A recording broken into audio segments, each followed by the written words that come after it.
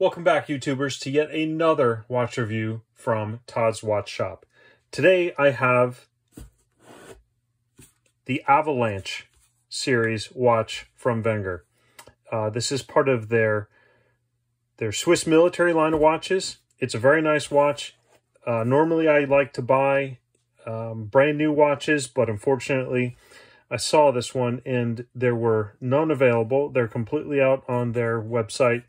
There were none on Amazon, but incidentally, as you'd figure, right after I bought it, there were, I think there's 2 sellers that are selling on the gray market, which, as you know, are brand new watches that were liquidated from places like Costco or various watch shops. So basically it means you're not buying it from a watch retailer so much as you're buying it off of eBay. Gray market is okay. Just remember that when you do it this way, that you are not getting a warranty. And beyond the 30 days or whatever it is from eBay, that's all you get. But it's a very nice watch. Full disclosure, the watch is used. The person that bought it gave me the original box for whatever that's worth. And he had changed out the watch band, which I will show you a little bit later.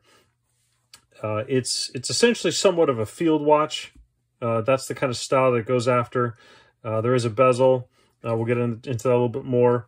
But it's a very nice watch. I want to make sure you guys can get a good visual on this before we get into the rest of the video. I really like it. This is awesome, and I actually really appreciate the watch band that the new owner, well, that's me, but that the previous owner had picked. I actually really like it, and I'll get into it. But before I get into more on this, I'd like to show you the history of Wenger, so you know a little bit more about the watch company itself. So stay tuned, and then we'll go back over this. Technically pronounced Wenger, the company dates back to the late 1800s. The company got its start in Switzerland in the canton of Jura. This region is overlooked by the Jura Mountains and famous for a number of watchmakers whose names are too many to list. The company's first line of products include industrial cutlery and butcher equipment. Technically known as Paul Bouchet & C., the company would become known as Wenger after Theodore Wenger, a minister who'd served in the U.S. military, returned to Switzerland and joined Paul Bouchet. They quickly worked to produce a new pocket knife supporting a government contract for the Swiss Army. This contract was split with the company Victorinox, thus beginning the long relationship with the company. For nearly 80 years, Victorinox and Wenger both produced Swiss Army knives. Wenger began production of watches in 1988, a year earlier than Victorinox. Things looked promising for both companies, but they were both hit hard in the aftermath of the 9/11 attacks. New airline rules outlined the use of pocket knives, which were common among passengers. Eventually, this took its toll on Wenger, and the company was saved from bankruptcy only when Victorinox purchased them. Eventually, Victorinox became the sole producer of the Swiss Army knife, while both companies continued to produce watches under separate names. While the Wenger brand is known as an entry-level watch, that's not to say that they haven't produced their share of quality watches. Their most famous high-level watch is the GST Classic, which was a mechanical watch powered by the famous Valjoux 7750 27-jewel movement. This watch retailed for over $10,000 US. The watch is extremely rare and came in every conceivable complication you could imagine, to include moon phase, date and month, second time zone, and chronograph. Wenger is truly an underrated brand, and I really cannot emphasize this enough. They produce watches that range from $100 in today's US dollars all the way to $2,000 for their high-end watches. Most of the watches I will review from this company will be in the sub-500 range. For the price point, you absolutely get a substantial value, and this watch is no exception. Alright, now that you've seen a little bit of the history of Wenger, and just so we're clear, I will always give a little bit of a history of the watch that I'm reviewing. They won't always be a Wenger. I promise the next one will be a little bit different. It'll be a little bit more unique. Not that Wenger isn't certainly unique, but it'll be just a little more interesting. So this box, as I talked about, is in other videos. This is typically what you get when you buy from a standard retailer. That would be Costco, something of the sort, or if you buy online from an online watch shop. They're okay. I don't really care about these that much. I tend to throw them out anyways unless I intend to sell the watch. This is one I intend to keep. I'm very happy with it. And I'll go into more detail about the watch strap. if you had purchased this from a retailer, you would see a significantly different box. It usually came in a aluminum tin that sort of looked military grade. I wouldn't really call it like a case, but it would look a little bit different. You should see one right up at the top. I'll put that on the screen. But this is what it came in, and it's fine, and I like it. The movement is always the next thing that I talk about. It's a really nice movement. It's the 515S, and I'd like to show a quick video about this movement before I go into any more detail, because I truly think that you need to know what's in your watch, just like you should know what's in your car. And when that's done, then we'll go over a little bit more about the watch. The Wenger Swiss Army Avalanch uses the 515S version of the Ronda PowerTech Series 500 movement. The Ronda PowerTech 500 series of calibers are affordable, rebuildable quartz movements. These watch movements are available with Swiss-made and Swiss parts designations. The 500 series is often found in affordable Swiss luxury timepieces, and there are many variations to the movement. So what are the differences? There are a total of 8 different versions of the 500 series movements. The 513 includes your basic hours, minutes, and central seconds. The 513S is the same as the 513 but with improved power and hacking feature. The 515 model is the same as the original 513 but with the date at the 3 o'clock position. The 515S, like the 513S, is simply a revised version of the 515. The 515.24D is the same as the 515S, however the second hand is a sub-second at the 6 o'clock location, or it is also used to designate a larger date window. The 515.24H is also similar to the 515S, however it includes a separate 24-hour GMT hand. Next, the 517 also uses the 515S base movement, but with a day of the week wheel in addition to date. Finally, the 519 is based off the 517, but simply utilizes the extra wheel to create a larger double-digit date indicator. There are 2 versions of this movement, the Swiss-made and the Swiss parts version. Both are nickel-plated with 1 jewel. The Swiss parts version will typically be labeled as such, while the Swiss-made version may typically state Swiss R9 or Swiss-made. The 515S movement takes the 371 battery cell, which supports a very powerful stepping motor. Battery life can be supported by up to 10 years with the hacking feature enabled, but will typically last for 2 to 3 years when the crown is engaged.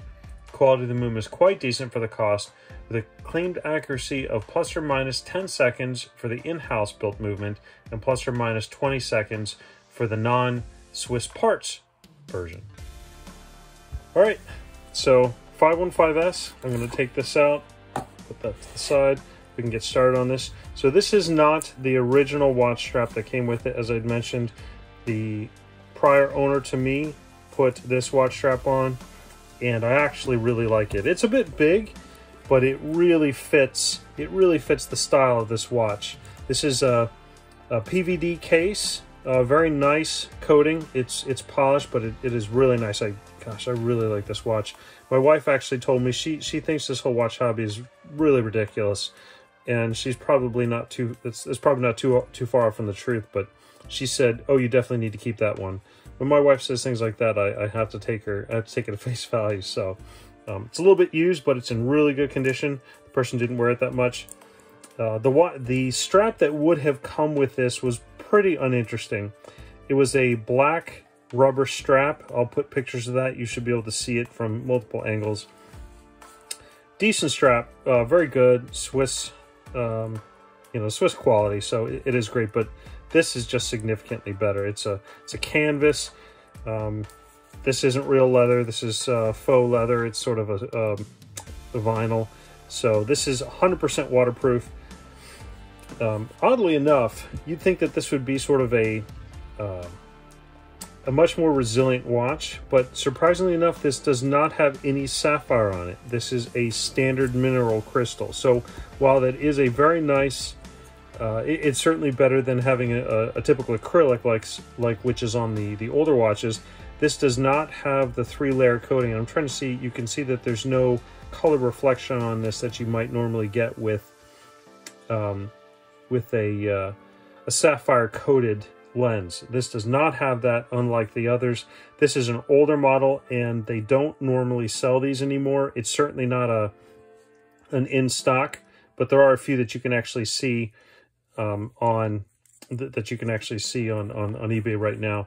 As I mentioned, at the time I bought this, it was the only one that was available, but eBay now has 2 sellers in the gray market selling them brand new with tags, but of course there's no warranty. A couple other things, because I have worn it and I have opened it. There's a seal on the end and a seal on the shaft, and then of course an O-ring here. This is good for 100 meters, as you can see there. I should be able to show you that. 100 meters, which is decent. And you know, we've talked about this before, but 100 meters is the length of a football field, basically a quarter of the way around a high school track, and really nobody is going to go snorkeling any further than that. So this is perfect for anybody that's going to the beach. It's going to be swimming, working out, and particularly with these colors, this works really well with BDUs if you're in the military. This is an excellent watch. It doesn't stand out, but it's still nice and classy. Has somewhat of a tachyometer on the outside. It's not a screw-down crown like the C-Force. Date, wheel, normal 3-hand PDV case. Very nice. Let me measure that just to make sure. It should be 42 millimeter, which is fairly standard now for most of Wenger's watches. 42.6, yeah, so we'll say 42. Yeah, there you go. It's really good.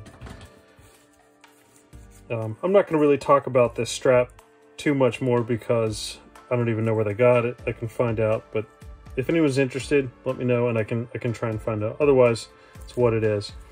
This is a great line of watches. This line doesn't really exist anymore. It's part of the Swiss military line. It's the Avalanch series, which doesn't exist anymore. But there's not much else to talk about it other than it's a very decent watch. Before I end this video, I'm going to take a quick loom shot just so we can kind of see, so I'll turn the lights off.